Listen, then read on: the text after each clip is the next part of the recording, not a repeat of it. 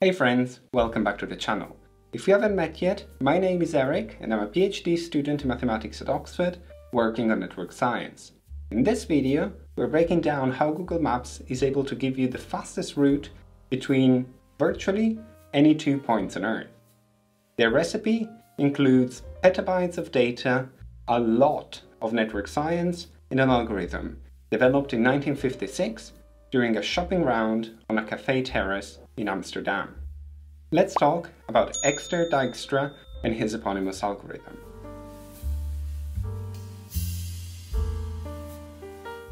Given two cities, what's the fastest drive between them? That is such a complex question to answer.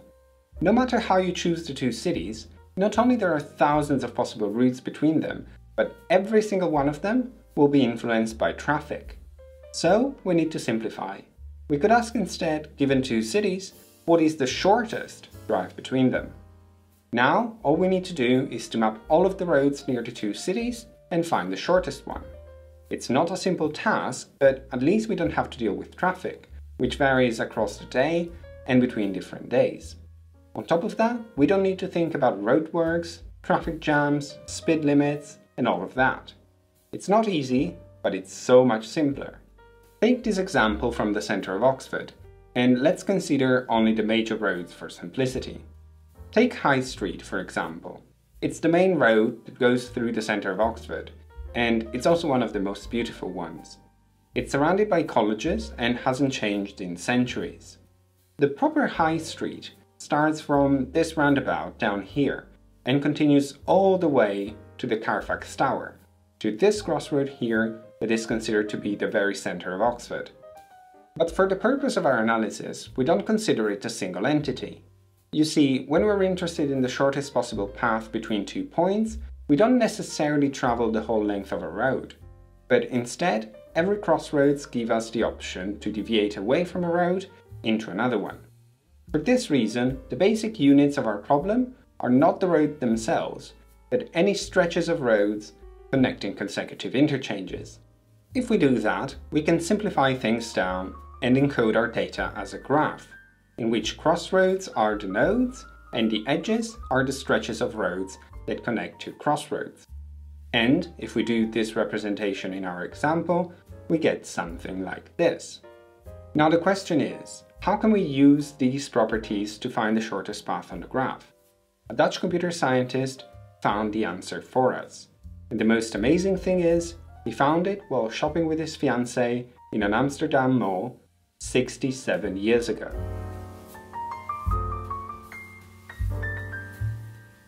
The story of Dijkstra's algorithm is the story of how a physicist at a crossroad turned into a pioneer in computer science.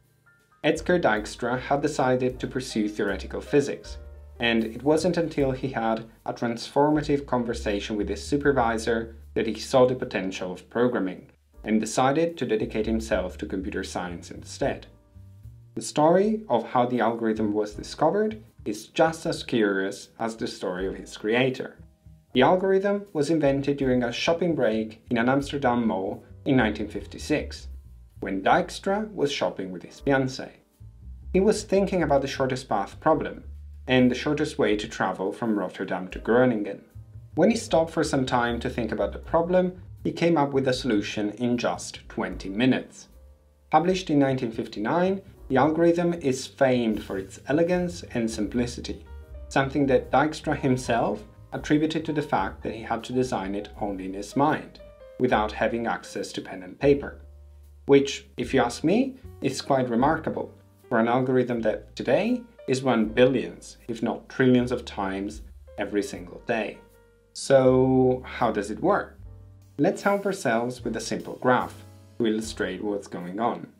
This will be our graph, and we want to find the shortest path between node A and node I at the opposite ends of the graph. There are quite a lot of possible paths, so enumerating all of them to find the shortest is not a very efficient method. Instead, let's explore the distances on the graph little by little. And let's classify the nodes into 3 categories.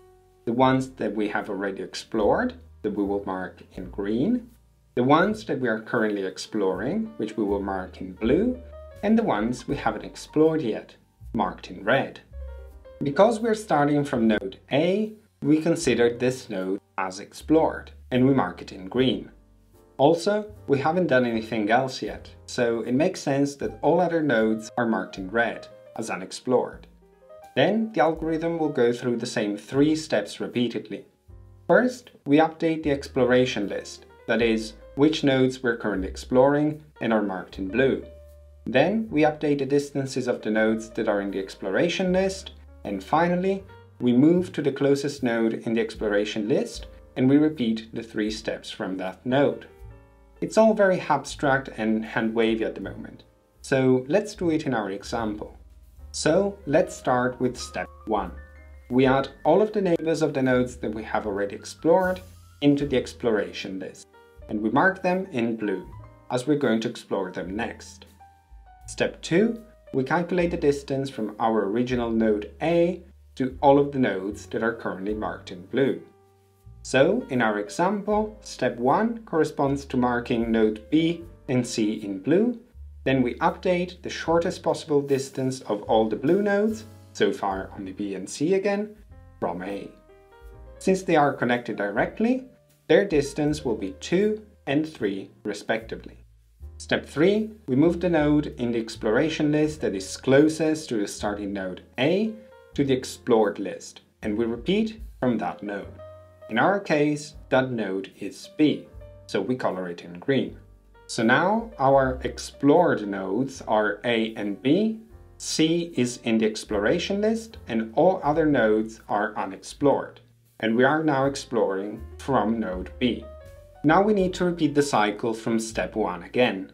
Add all of the neighbors of B to the exploration list, then update their distance.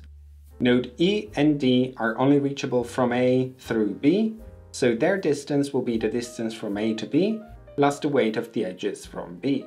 So in our case, the provisional distance from A to D will be 5, and from A to E will be 6. Step 3 now. Move the node in the exploration list with the minimum distance from A to the explored nodes. In our example, the closest node is C, so let's color it green. Now we go through the same 3 steps again. The neighbors which aren't in the exploration lists already are F and G. Node B is a neighbor of C, but it's explored already, so we don't need to do anything there. In fact, notice how going to B through C would incur a longer distance than going directly from A. This is a byproduct of how the algorithm works, and it's always the case for visited nodes. Basically, this means that we can leave the green nodes alone. Going to node E via C, however, yields a distance of 4, which is lower than the one we had estimated before with the path through B, so we need to update this estimate. Now, node E is the blue nodes with the smallest possible distance from A, so let's repeat the 3 steps from there. So let's add node H to the exploration list, with node G being blue already. Updating the distances yield 5 for node H and again 7 for node G, so there's nothing to update there. We're now done with node E, so let's color it in green. Now, both nodes D and H have the same distance from the origin, 5, so we can select which one to explore from at random. Let's say we choose node H. We color I in blue and we update its distance as 10. And we also need to update the distance of node G as 6, because that's lower than the estimation we have done so far, which was 7. We're now done with node H, so let's color it in green. Now, the blue node with the minimum distance from A is D, but it only connects to green nodes, so we already know that we don't have anything to do there. So let's just color D in green and move on. The next closest node to A is G, which only connects to node I. Checking the new estimation of the distance of node I coming from node G yields 9, which, when I last checked, was smaller than 10. Let's update that, color G in green, and we're done. Next, the blue node with the smallest distance from A is F, but it once again only connects to green nodes, so we know there's nothing for us to do with it. Let's just color it in green, and the following node with the smallest distance in the exploration list is node I. And because node I was our target, the algorithm terminates.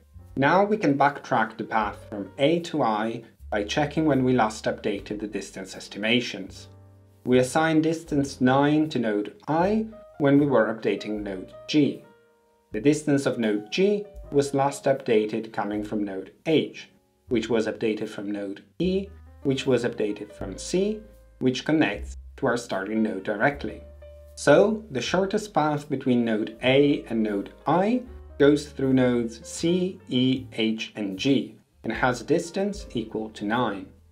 Note that while we did have to explore all possible nodes, we have saved a lot of work over the naive way of listing all possible paths. For example, in principle, there is no reason why we shouldn't check this path here, even though it's clearly ludicrous.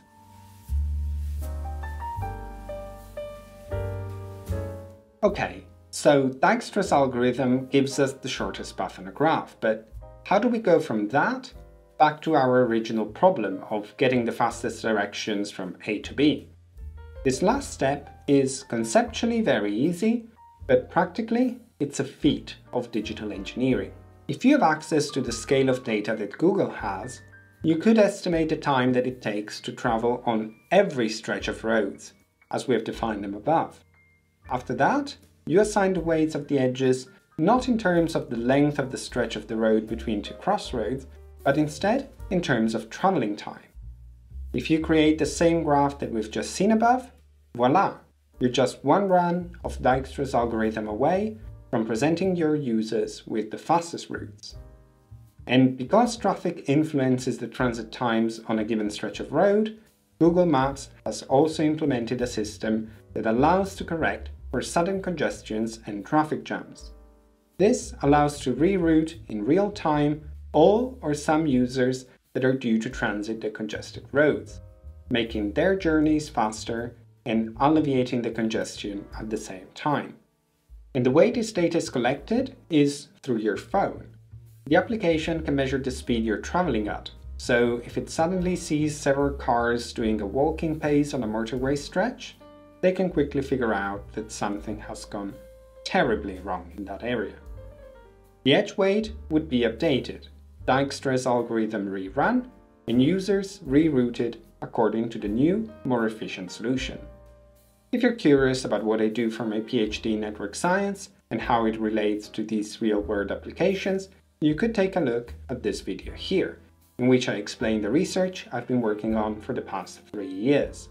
Also, please consider subscribing to the channel for more videos like this, coming out twice a week on Wednesdays and Sundays. Until next Sunday, goodbye!